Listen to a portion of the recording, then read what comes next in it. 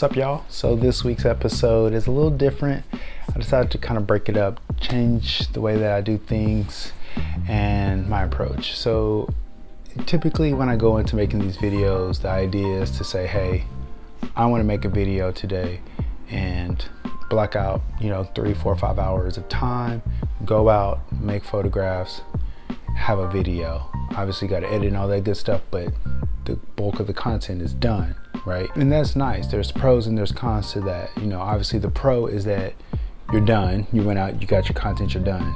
And the con to that, though, it's not a huge con, but you tend to shoot for the video, right? So I'm not necessarily shooting what I honestly would shoot, right? Or there may be times where I would have stopped shooting or I wouldn't have taken certain photos, but I'm taking them for the sake of the video and the exercise of making the video.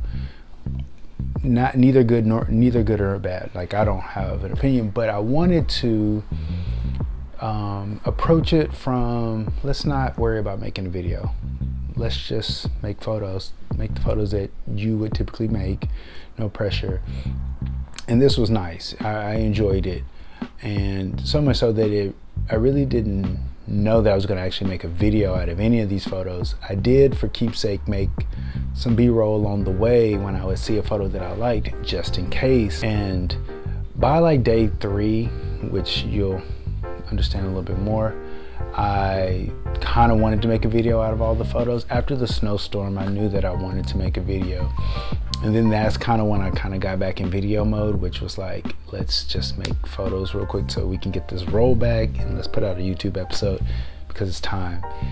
Needless to say, I hope you guys enjoyed this episode. We start off in Kingston, New York, upstate, and I'll tune back in a second.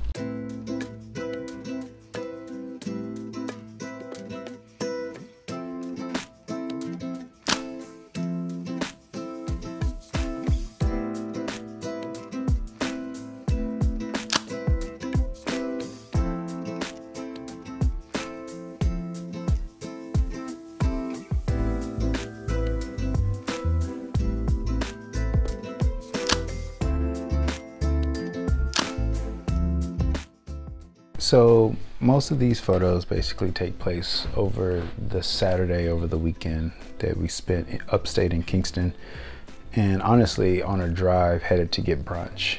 And along that drive I saw 2 to 3 photos that I wanted to take, and that kind of got the juices flowing.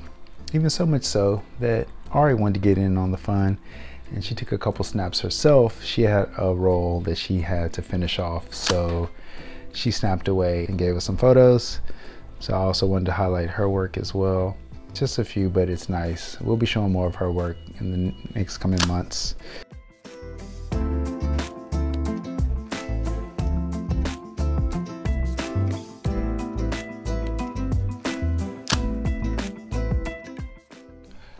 So once we got back to New York on Monday, it was a snowstorm and it got crazy, and there's a lot of photographers going out and shooting that day, and I was like, oh, I want to go, I really want to get out there, and I just didn't. So I went out Tuesday, and luckily enough I actually got a little bit of light snow. The temp and the actual feel was pretty cold. It was actually not great conditions, and after a while it became kind of challenging conditions once the snow started to come down a little bit harder.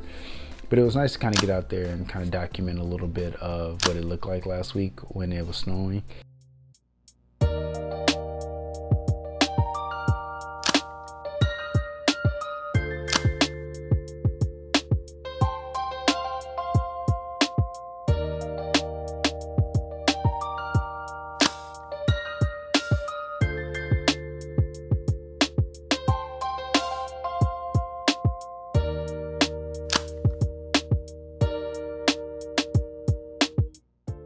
All right, so at this point, I'm at this phase where I actually want to finish up and I want to put out a video.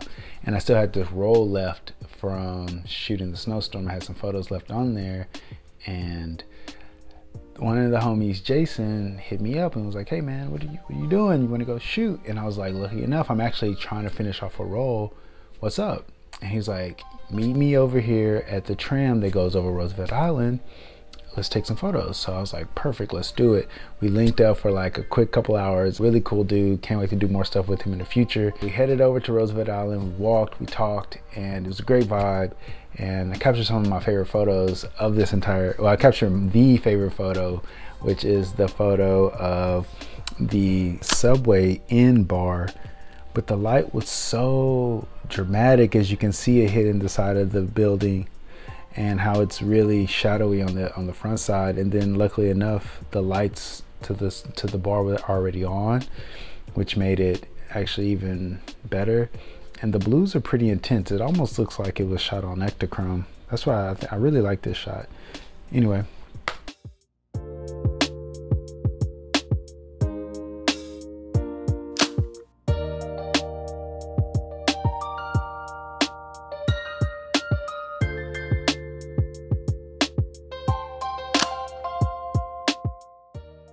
All right, y'all, so that's it for this week's episode. I hope you guys enjoyed it, and I want to thank you so much for always tapping in and checking out these videos. If you aren't subscribing already, please hit that subscribe button. Like the video if you enjoyed it. There will be plenty of these along the way, and I have some fun stuff in store in the future, really soon. So if you're into what's happening here, you know, check out some old stuff, and I'll see you guys soon. Peace.